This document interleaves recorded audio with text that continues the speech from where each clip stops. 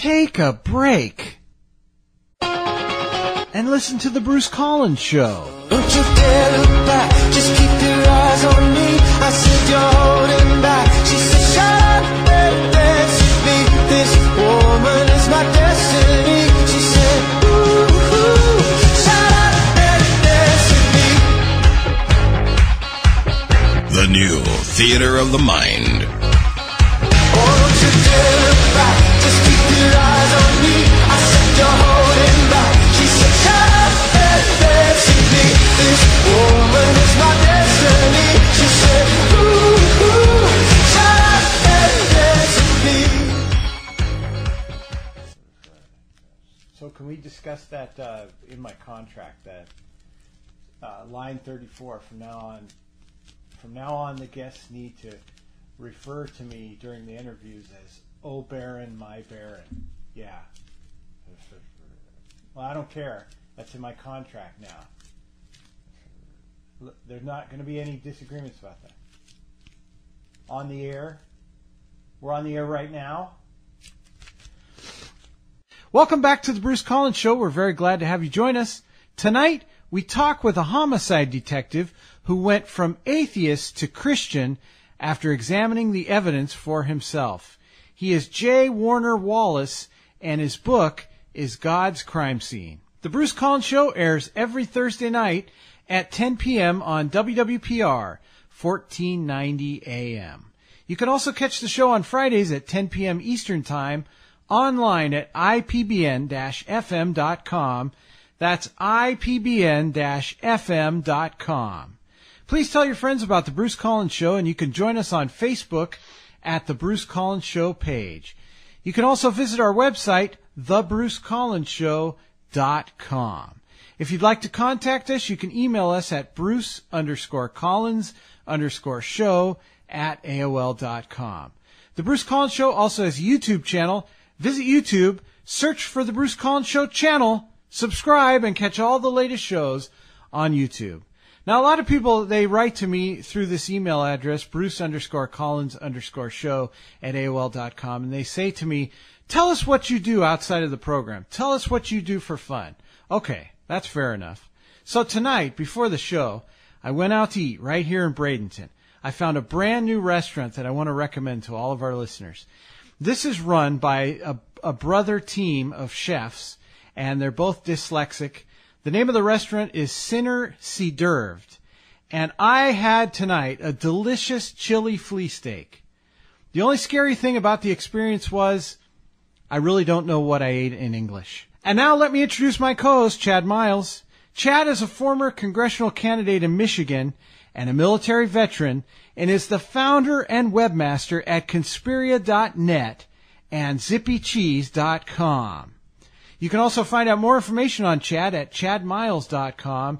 He is radio's lethal weapon, Chad the Odometer Miles. Hey, Chad, welcome back to the program.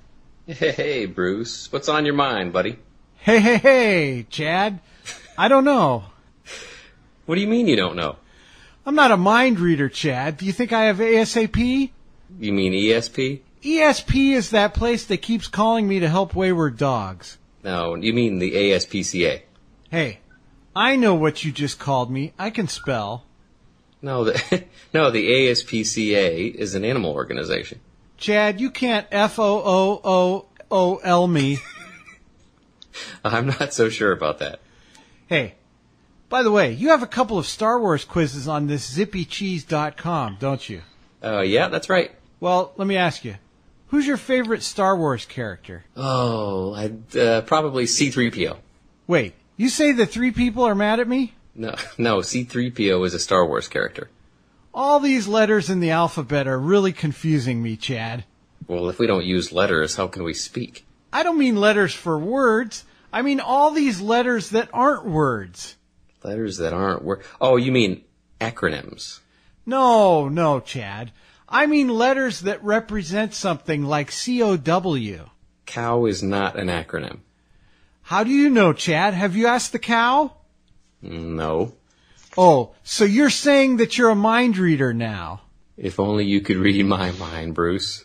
The producer just sent me a note. Guess who's on the line right now? Oh, Colin S. Collins? He's not real. Jekyll Berry Sr. No. Oh, not Social Media Jones. As much as I'd like to get some more social media advice from that genius, Social Media Jones is not on the line right now, unfortunately. By the way, did you know that I received a survey from Social Media Jones's social media company? No, you didn't let me know that. Yeah, I did. They asked me to rate each question 1 to 100% to make sure they are meeting my social media needs. The first question had to do with whether or not Social Media Jones had the appropriate level of razzmatazz, which I thought was a pretty important question. So I actually split up the word. I gave Social Media Jones 140% on Raz, but only 95% Mataz. So, in my opinion, Social Media Jones needs to raise his level of Matazbolism. Okay, Bruce, you do realize that if you grade above 100%, you're causing the whole survey to be invalid, right? That's what they want you to think. So, if Colin Jekyllberry Sr. and Social Media Jones are not on the line, I give up. Who is it? It's Gabe Reed, also known as the Gregarious One. He's our co-host on the big finale, which airs Mondays at 10 p.m. Eastern Time on IPBN-FM.com. Oh, yeah, I remember him. Me too. Barely. Hey, Gabe, how's it shaking? Hey, what's going on, Bruce and Chad? So, Gabe, tell me about the events that led up to you contacting us about the Bruce Collins Show. Something about, you heard something on a recent program, right? So I was listening to your February 18th show with David Limbaugh, and that Senior Pickles and Colin S. Collins hacking into the show. What was that about, Bruce? I don't know. I heard something about that too. People have been telling me that, the listeners, but, I don't know how to access our show. Well, you might want to work on that. Also, they mentioned some guy, Roosevelt Jackson, the fake Bigfoot hunter. Fake? Yeah, I had Roosevelt Jackson on recently on the show, and a lot of people thought there was something weird about him, but I just considered him an expert. But, let's actually, you sent the producer a segment of that February 18th show. And a lot of people, I'm reading that they can access the February 18th show with our guest David Limbaugh on FringeRadioNetwork.com, so they can actually hear it for themselves. But you sent our producer an MP3 of part of this show where Senior Pickles and Colin actually hacked into the show and they mentioned Roosevelt Jackson. So let's play that right now.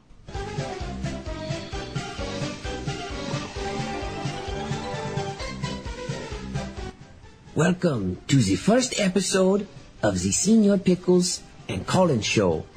We have hacked into the audio feed to bring you this very important program. I would like to introduce my co-host, but I know very little about him. Do you want me to introduce myself, Hickey? Do not call me Picky. You can't introduce Colin without talking about his My Little Pony collection. Your little what? Pony! My goodness, did you not hear me? I may as well be chasing my tail. Did you line up a guess like I asked you? Listen here, Monsieur Cornichon.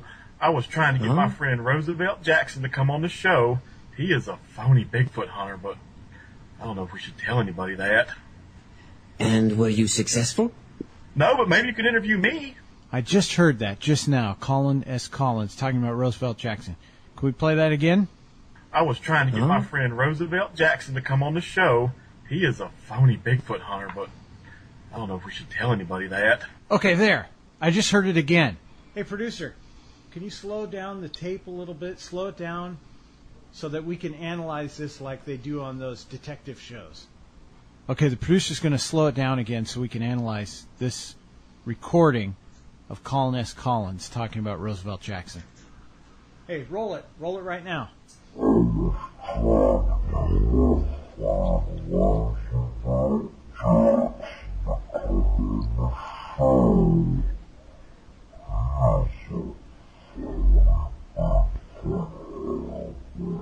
Well, that didn't really clear anything up, unless Jekyll Berry Jr. is actually Barry White. Play it one more time, producer. This time, normal style. I was trying to get my friend Roosevelt Jackson to come on the show. He is a phony Bigfoot hunter, but I don't know if we should tell anybody that. Huh. That was very interesting. Gabe, what do you make of that? There you have it, Bruce. Colin admitting Roosevelt Jackson is a phony. And then a couple months later, he's on your show. What kind of program are you running over there? Yeah, he was on the show a couple months later. You know, I'm not sure what that means, but I know it means something. Bruce, you're a genius when it comes to stating the obvious. Well, you know, I'd like to go out on a limb and say I appreciate that, Chad. So do you think Roosevelt is a reptilian from another dimension? I really think Roosevelt was a plant who was put on your show by Senior Pickles to make you look bad, man. That was my second guess. Now, what kind of a plant do you think he was? Rosebush? Okay, focus, Bruce. You need to stay on topic. I will really have to investigate my guess in the future, I guess. I feel annihilated. Bruce, don't you mean violated? Chad, this is no time to talk about flowers and your gangrene thumb. This is serious. Don't you even vet the guests? I only went there once for loose bowel, and they told me they won't treat humans. What are you talking about? The vet. I was in the waiting room, and this lady stepped out, so it's just me and her dog. The dog got nervous and took a dump on the floor. The assistant came out, looked at the poop, looked at the dog, and then looked at me, and then looked at the dog again. And then I started getting nervous, but I held mine. Then she bent over and said to the dog, "Did you do that?" You know, I felt sorry for the dog, so I said I did it. Well, then what happened? She swatted me on the butt and called me a bad boy. Okay, we just took a wrong turn. I know. I wonder how that happens. You opened your mouth. Well, maybe we should move on. Chad, do you have any news for us this week? As a matter of fact, I do. Wonderful. Veterinarian Tristan Rich in Melbourne, Australia, was credited in March.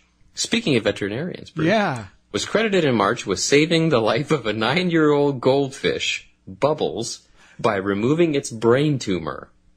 Dr. Rich had to first figure out how to keep Bubbles out of water long enough to operate, but finally rigged a contraption to continually splash water over the gills. This was Dr. Rich's second heroic goldfish surgery. That is amazing. That's from Yahoo News. But you know, that's a sign of the times, because that is dealing with DNA and trans goldfishianism. I wonder how small his instruments were to do that surgery on a goldfish. Maybe he's a small person. That's a good point. Bill Bailey. Not to be confused with George Bailey from It's a Wonderful Life. A former 9-year employee of the Water Irrigation Network near Grand Junction, Colorado, was... I really need to stop reading these beforehand. Was awarded unemployment benefits in December for being wrongfully fired. The company claimed Bailey was insubordinate and that any complaints he had were merely because he is too sensitive to, this is in air quotes, he is too sensitive to workplace fun and unable to forgive and forget his supervisor's team-building spirit. According to an administrative law judge, the fun Quote, included, among other things, detonating unannounced ear-splitting PVC potato guns, using golf balls and other items on the job. What kind of place is this? Here it gets even better. And Bailey's boss placing his own feces in a bag inside Bailey's lunch pail. Oh, that's so gross. Hey, he's just too sensitive. Where's your team building spirit? That's my feces. At one point in the hearing, during the boss's mirthful, carefree descriptions of the fun, the judge felt the need to advise him of his Fifth Amendment right. Oh, man. You know it was bad then. For those of you who don't know what the Fifth Amendment right is, it's when you could potentially incriminate yourself when you're giving testimony. Following the judge's decision, Bailey's 2 supervisors resigned. Wow. That's from the Grants Junction Sentinel. That must be a wild place to work. But the fact that his supervisors thought this was like completely normal. This is appropriate behavior. And they were like bragging about it during the trial. Haven't they ever heard of a toilet? Yeah, it was his lunch pail. I just put my feces in your lunch, that's all. Come on. Don't you have any team building spirit? You weren't going to eat that sandwich, were you? Yeah, right. North Carolina State University scientists, in a proof of concept study published in March, claim they have found a promising alternative for eliminating certain infections, even when no known antibiotic will work. The solution, the researchers write, is to genetically modify maggots, which are well known to feed naturally off of infected tissue, to gobble up the infections and release as waste human growth hormone. As they showed in the study, it could be done with a strain of green bottle fly maggots. That's from Science Daily. I'm just waiting for the return of the genetically modified leeches. I went to the doctor and he prescribed me some maggots. This has the movie once The Fly written all over it. Where did he come from?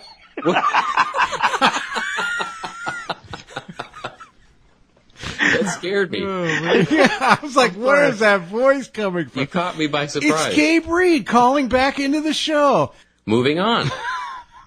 State officials have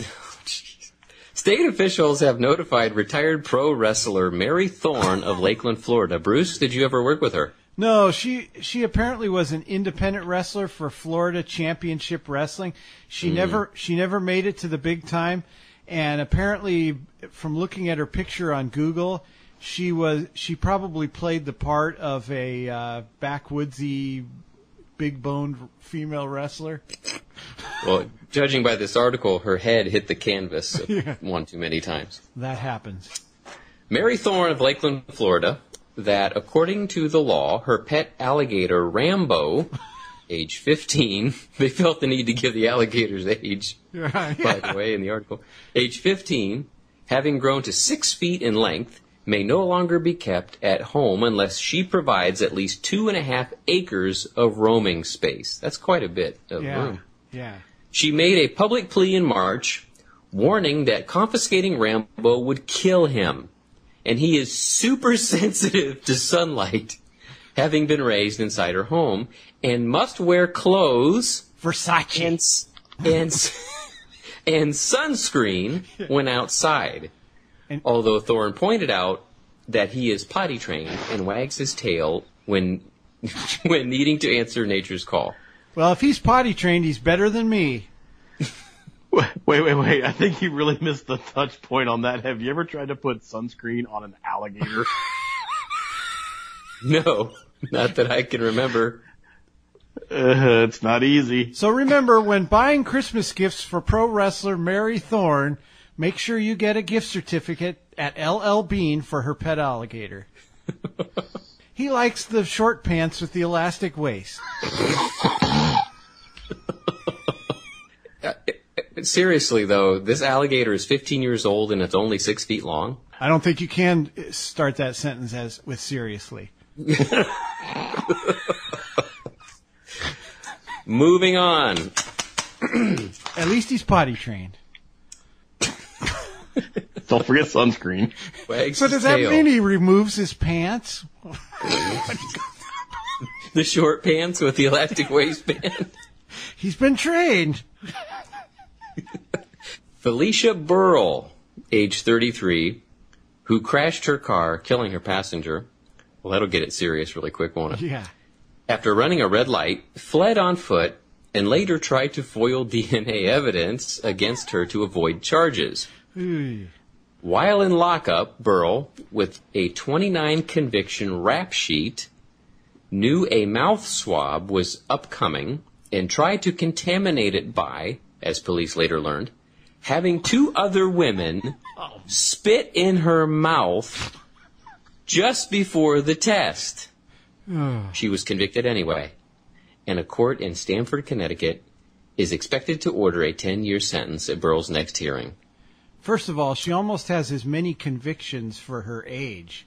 She's 33 and has 29 right. convictions. So she's not a genius. I don't know. Here, she didn't just have one other woman do it. She had two. Well, yeah, you think about it. Now, what's the DNA gonna? It's gonna be 3 people, right? They probably call a Discovery Channel before they realize what happened. That's right. Hey, Gabe, thanks for letting me know about that issue with Roosevelt Jackson. I'm gonna dig into that. I really think now, I'm convinced that Senior Pickles is trying to sabotage this program. The bigger issue is somebody is masquerading as Senior Pickles. I think that's the real issue here, not Roosevelt Jackson. Yeah, maybe I should analyze Senior Pickles' voice. That's a good idea. Yeah. You really need to get your show under control here, Bruce. It's getting out of hand. I think so. Well, maybe our guest tonight can do that. Up next, an atheist homicide detective turned Christian. That almost sounds like a Jerry Springer. Okay, let me compose myself here. Okay, if I can. Up next, an atheist homicide detective turned Christian, J. Warner Wallace, the author of God's Crime Scene, joins us in a moment.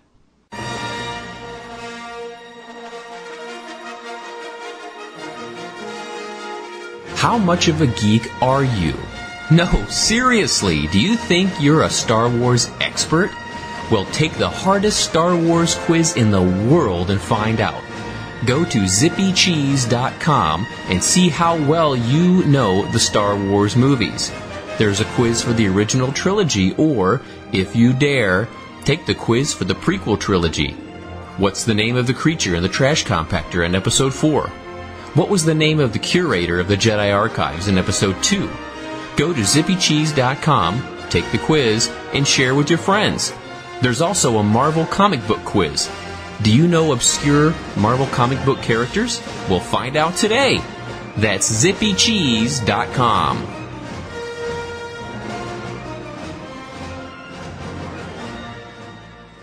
And joining us this week, I'm very honored to welcome J. Warner Wallace. J. Warner Wallace is a cold case homicide detective, adjunct professor of apologetics at Biola University, Christian casemaker, and author. J. Warner was a conscientious and vocal atheist through his undergraduate and graduate work in design and architecture, CSULB and UCLA. He always considered himself to be an evidentialist. His experience in law enforcement only served to strengthen his conviction that truth is tied directly to evidence. But at the age of 35, J. Warner took a serious and expansive look at the evidence for the Christian worldview and determined that Christianity was demonstrably true. J. Warner's professional investigative work has received national recognition. His cases have been featured repeatedly on NBC's Dateline, and he's been awarded the Police and Fire Medal of Valor Sustained Superiority Award. Relying on over 2 decades of investigative experience, J. Warner provides his readers with the tools they will need to investigate the claims of Christianity and make a convincing case for the truth of the Christian worldview.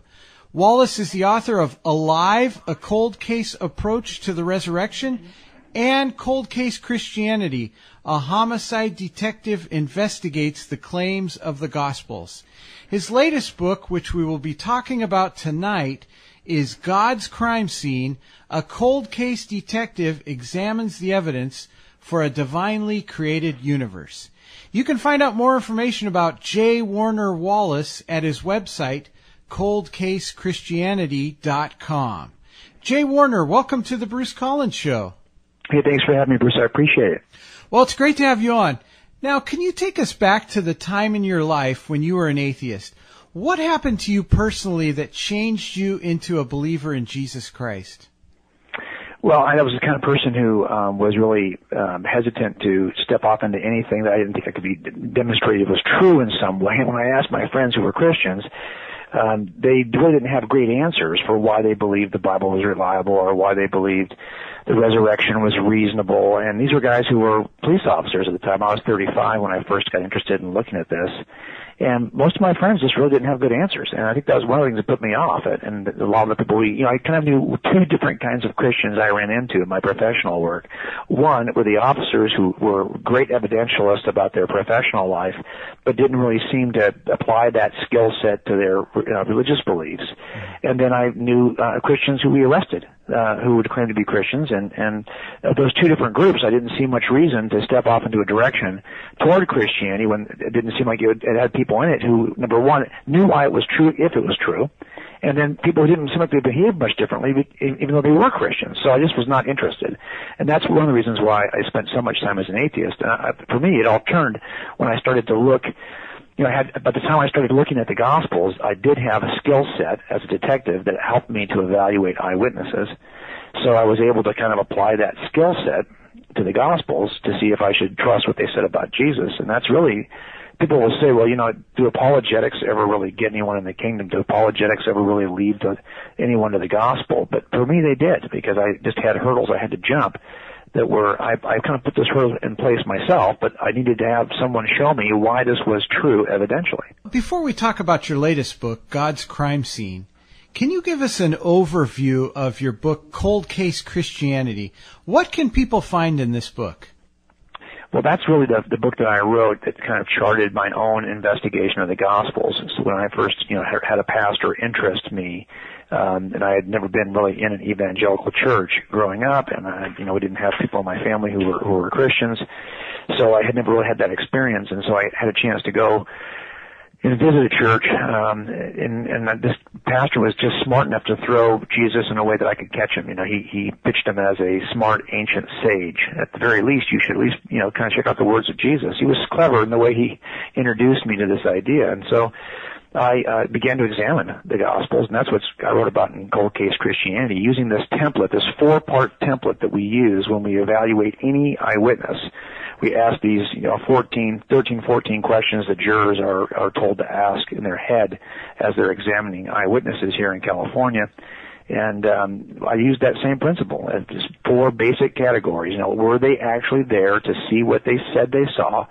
Can they be corroborated in some way by outside evidence? Can they be determined to have never changed their story? Have they been consistent, honest, accurate over time? And finally, do they possess a bias? These are the 4 categories that we use to determine if someone's reliable. And as I applied that to the Gospels, I wrote about it in Cold Case Christianity. Now, your new book is God's Crime Scene, A Cold Case Detective Examines the Evidence for a Divinely Created Universe. If we look at the universe as a crime scene, what are the types of evidence that would be measurable in this case? This is basically the approach.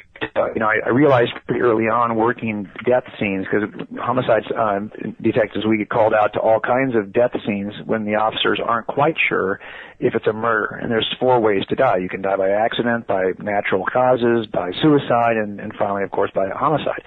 And we got to figure out when we first get there which of these 4 is most reasonable in light of the evidence in the room. And it's really a game of playing, inside or outside the room. Can we account for everything inside the room of the death scene by staying inside the room? If we can explain everything by staying inside the room, then we probably don't have a murder. We probably got a natural, an accidental, or a suicide. So, for example, if the guy's laying there on the floor and there's a pistol next to him, but that pistol belonged to him, and there's a note there that he wrote in his own hand on his own stationery, well, then I can explain everything in the room. I got no sign of anybody else being in the room except for him. All the fingerprints, all the DNA come back to him. Well, now I can explain everything in the room by staying inside the room. That's his room, his gun, his paper. On the other hand, if I get there and I discover that the gun doesn't belong to him and it's got foreign DNA on it and there's no note and there's bloody footprints leading outside the room, well, now I've got things that I cannot explain by staying inside the room. The better explanation, in fact, is outside the room, and that's when everything shifts. If you can't explain the stuff in the room by staying in the room, you've got to consider the reality of an intruder. and that changes a death scene into a crime scene. And so I thought, couldn't we apply the same thing to the universe as a system, where we said, hey, can I explain everything I see in the universe? And I think there are 8 important pieces of evidence we would look at by staying inside the room of the natural universe. If I can do that, then I don't have to invoke any kind of divine causal agent or intruder. I can just, some sense of space, time, matter, and the laws of physics and chemistry will get everything done. We'll explain everything in the room. If it doesn't, well, then we've got to consider something outside the natural realm as the better explanation for everything we see inside the natural realm. And if that's the case, we've got a cosmic level intruder. And so I took this approach of playing this game of inside or outside the room with the entire natural universe in this book we call God's Crime Scene. Mm-hmm. Now, when we ponder the beginnings of our universe, what types of evidence can we gather? Well, if you think about it, I mean, this is a crime scene or a scene that we're going to investigate, and it has a beginning. So that sometimes, where the crime occurs is important to us. This is a crime scene that wasn't there. It's not infinitely old. We now know from science and from several pieces of evidence I list in the book, and we've known this for a number of years, that the best explanation for the universe is that it is finite. It has a beginning. What I mean is that all space, time, and matter has a beginning. And that beginning, it comes from nothing. And when I say nothing, I mean no space, no time, no matter. And so the first cause of a universe that has a beginning is really the explanation that all of us are looking for. And even as an atheist, I recognize this, and there are lots of atheist cosmologists that also recognize that the universe has a beginning. And so they're trying to figure out what could cause that. It has to be something, though, that is non-spatial, non-temporal, non-material. It has to be, remember, the universe, everything in it came from nothing. And unless you're willing to redefine what nothing is, we've got a situation where the best explanation is something outside the universe that is non-spatial, non-temporal, non-material, and that really takes you in a direction that is disturbing for a naturalist like me, as an atheist, who didn't think, nature is space, time, and matter, but now I've got to find a cause that is something extra natural, something other than the natural elements of the universe I was so used to considering. This is a strange thought, but I've noticed that it's popular nowadays for some people to suggest that maybe we came from aliens. But when you think about it, who created the aliens? There has to be somebody before that. But beyond that, if you had second life on another planet, wouldn't that make it even more miraculous? Granted, it's miraculous now, but wouldn't that make it even more miraculous than it is now and further point to an intelligent designer? Well, I think one of the pieces of evidence, these 8 pieces of evidence we're looking at in the room come down to 4 major categories. So I could have done 12 pieces of evidence, but I thought these 8 were significant. We have a universe that has a beginning, a universe that shows signs of fine-tuning for the existence of life. We have the origin of life, which you're talking about, in the universe, all life coming from non-living elements or precursors. And then you've got the appearance of design in biology. So the life that does emerge has the appearance of design. You've got conscious beings, so consciousness has to be explained inside the universe, and free agency has to be explained inside the universe. And finally, you've got objective, transcendent moral truths and the problem of evil. These are things that all of us have a duty to explain. And so in the past, where we might have said, well, you Christians and theists, you all want to posit a God that we can't see, so the burden of proof is on you. But here's what it really comes down to. In crime scenes, all of us have to explain the evidence that can be seen in the crime scene. And I have a burden to explain why I think my causal suspect is the true causal suspect. And my partner, who may disagree with me, he also has a burden to explain why he thinks his causal suspect is a better candidate. So in the end, all of us have to explain these 8 things. And if you think that naturalism is the cause that could explain this through some process of either chemical evolution and then organic evolution and biological evolution, whatever you're going to posit your cause is, then the burden is on you to show how this can explain. So I think in the end, when we look at the problem with origin of life studies, and we've been doing origin of life studies for over 50 years, they really aren't, we're not any closer. As a matter of fact, the more we drill down into the nature of life, the nature of what is required to get life started, the more kind of chicken and egg problems we discover, the more we've got a problem with information. We used to think that somehow we could ground everything in the basic physics of the universe, but it turns out that life is grounded in the information we see in DNA. And if that's the case, we've got to find a sufficient cause for information. And it turns, if you think about it, I mean, I would just say to the person who thinks this can happen naturally, show me how physics, and enough time for physics to do its work, can ever produce the kind of information we see in DNA. Our experience of the universe and of all of history tells us that information always comes from intelligent sources. And physics cannot produce, the book that I wrote.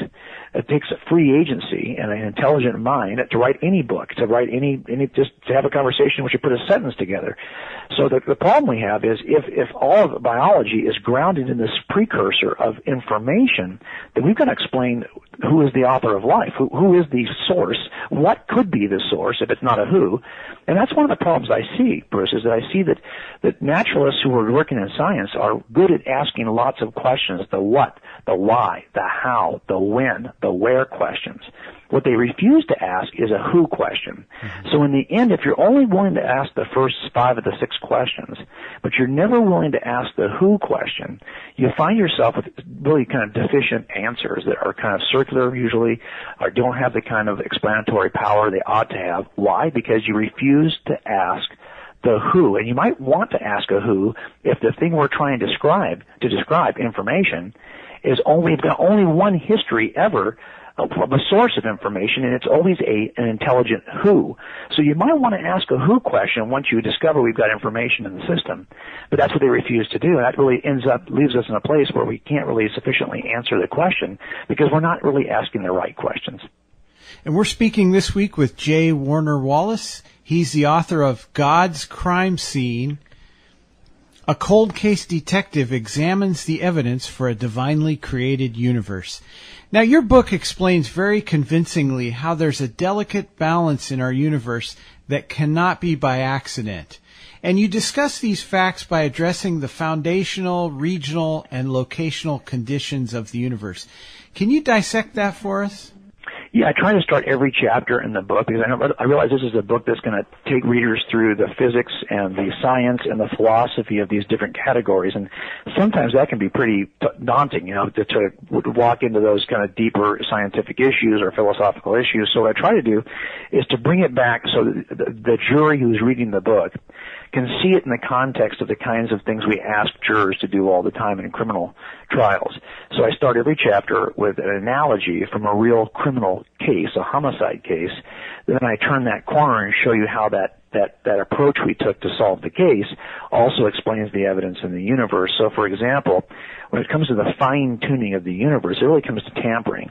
And I had a case one time where we had a woman and a child who were murdered in their home, and it was done by way of tampering with the gas line so that the pilot was out, and they basically asphyxiated in the house because of the gas that was pumped into the house, and all the windows were closed in a certain way, and the doors were closed in a certain way, and the clothing was pushed up against the crack of the door, and then the one pilot happened to be out just the way everything, the gas was turned on the day before. All these unique situations had to occur, and I noticed that there was a kind of some foundational backstory to the crime that let us believe that there's probably a suspect in mind who has an evil intent for this woman. There was regional stuff we saw at the location of the house, and then we got in really tight locationally to the room, and we saw how all these things had been tampered. And it was the overwhelming cumulative nature of the foundational conditions, the regional conditions, and the local conditions that it really brought us to the point where we said, we've got to explain this. This cannot be an accident. This many coincidences do not line up. This has clearly been tampered with. And so we opened a homicide investigation on this when we discovered her body. Well, the same kind of thing is happening in the universe. You have foundational conditions that are so amazingly fine-tuned that the laws of physics, of nuclear forces, of magnetism, of gravitational forces are so amazingly fine-tuned that just the smallest razor's edge difference in any one of these cosmological constants will result in a universe in which life simply cannot emerge. As a matter of fact, in many of these models, the universe doesn't even last very long because the constants have to exist in a very, very razor's edge fine-tuning. And the cosmologists who do this work, including the atheists, will argue that it doesn't have to be this way. There's nothing about the physical nature of these constants that requires them all to be lined up. They can theoretically imagine any number of universes in which the constants are very different. So it's not as though this is just the way it has to be.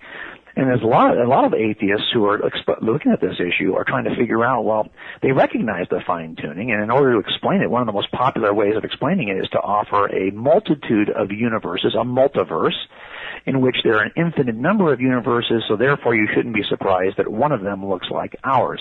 The problem, of course, is there's no evidence for the multiverse that would give us, and I'm not even sure you could think about how you could measure something or identify something or confirm something that's outside the natural universe in which we live. But that's beside the point. But what they recognize is the fine-tuning problem. How do you explain this? As a matter of fact, the fine-tuning of the universe was one of many things that ultimately led the atheist Anthony Flew to abandon his atheism for a form of deism because he just felt like the fine-tuning of the universe and the fine-tuning of DNA was just too much to explain from some natural process. It's interesting that you mentioned Anthony Flew because I just interviewed Gary Habermas. Good. Who debated him several times.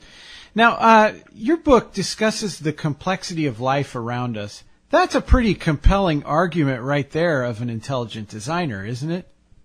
Well, one thing for sure, we do have a certain amount of complexity, but complexity in and of itself can be explained often just through some natural physical process or through the random physical process. It's the specificity within the complexity that is so really requires us to kind of stand up and say, how do we explain this? And so we often will, you'll hear people say that there's good evidence for design in biology. And one of the things I wanted to do in this book, because my background was in design and the arts and in architecture, and I thought, we all recognize certain features when we see them that we would say are best explained by the existence of a designer.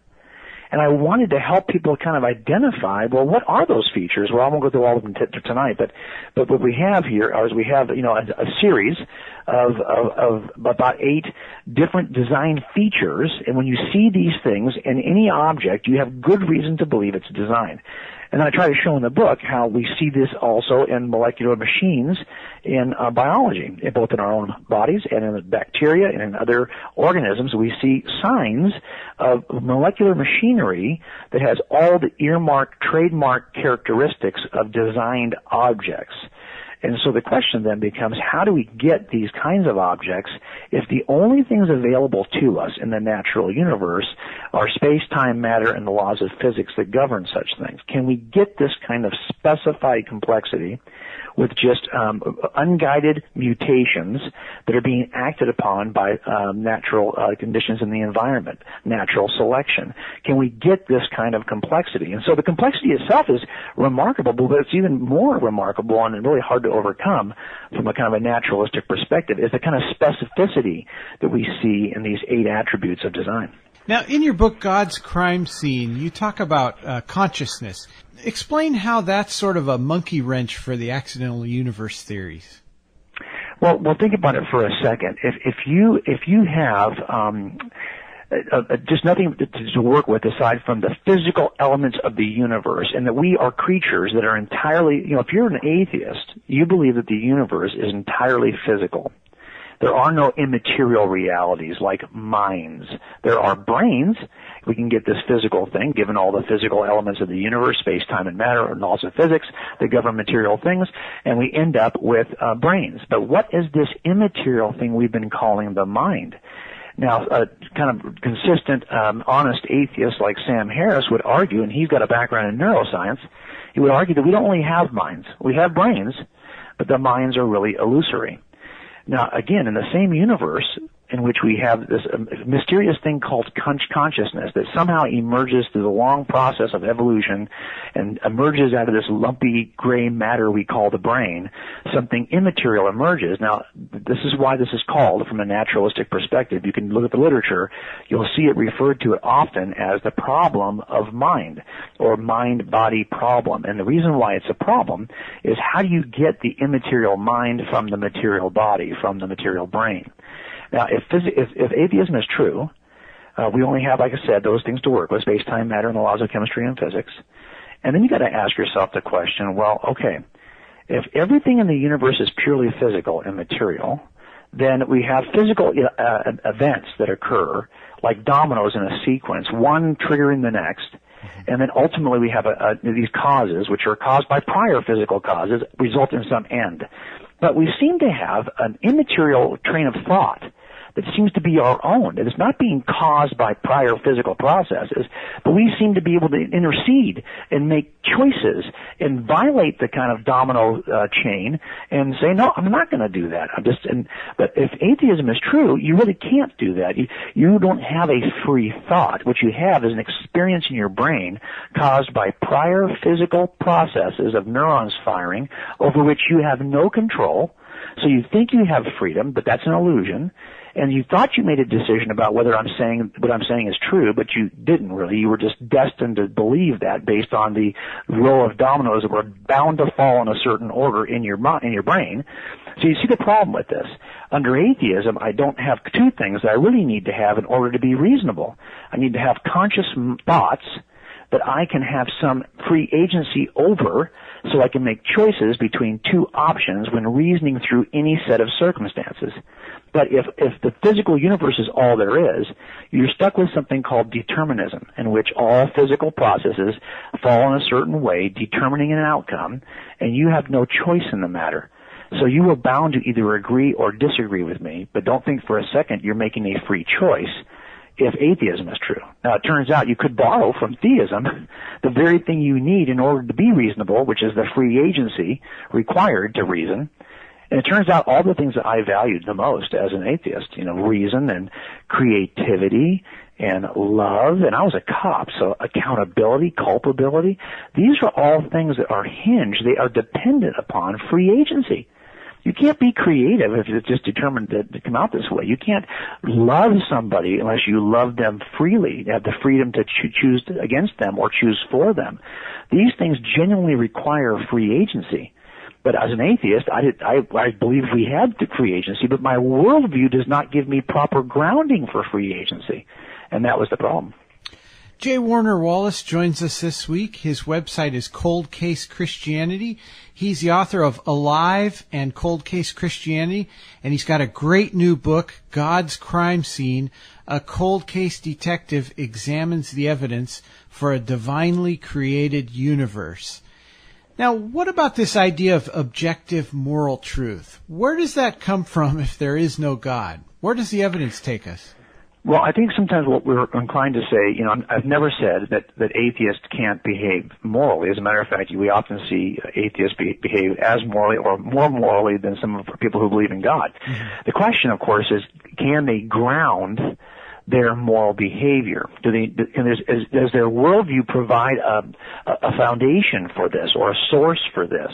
If we're going to say that all moral truths reside in individuals, that's going to be a problem. If we're going to say, well, no, they reside in cultures, well, then two cultures can disagree about something. What's going to adjudicate over that? If we're saying, well, the United Nations adjudicates over cultures, so we're saying that just the most number of people who agree determine if something is true. If that's the case, then we better all bow to countries that are bigger than us because they have more people to agree on these things. If we're going to say, well, no, moral truths emerge because to behave in a certain way actually benefits the species in some way, that really, I think, is a stretch, and here's why I say that. If there's a group that is, I don't think any group in the history of living, of the history of humanity, has cared more about the species than they have their own group. As a matter of fact, if you think your group is the best group and you want them to emerge, you might do any number of bad things in order to defeat the other groups in your own species. this idea that we embrace moral truths. How do we get altruism? How do we get sacrifice? The problem we have, it seems to me, is that the best grounding, there are some things you'd have to agree transcend all of us. It's never okay to torture babies for fun, or to steal for fun, or to kill for fun. If you add that expression for the fun of it at the end of any claim like this, any act, you will discover there's a transcendent, objective, timeless principle that transcends every people group, every point on the globe, every point in history.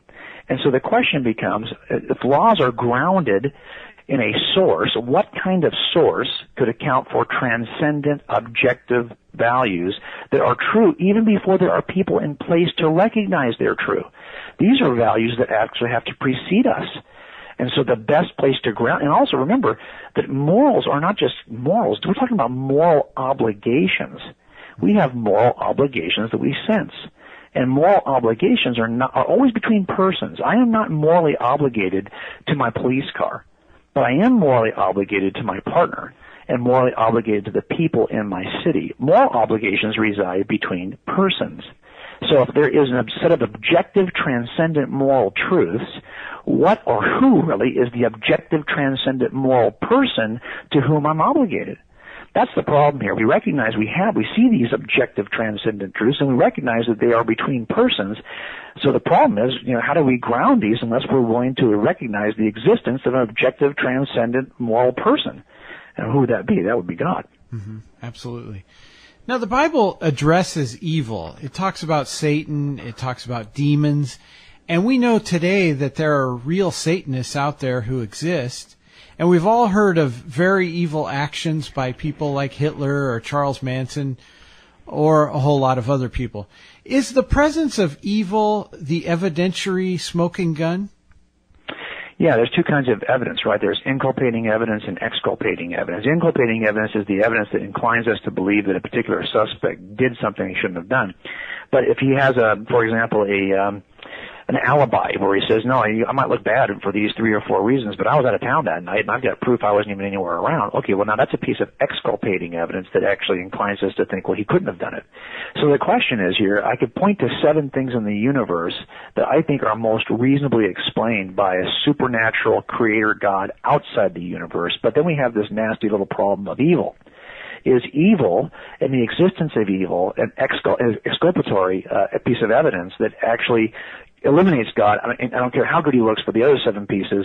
Evil eliminates him. How can there be an all-loving, all-powerful God when there's evil in the universe? Either he's not all-loving because he's not trying to stop it, or he's not all-powerful and he can't stop it.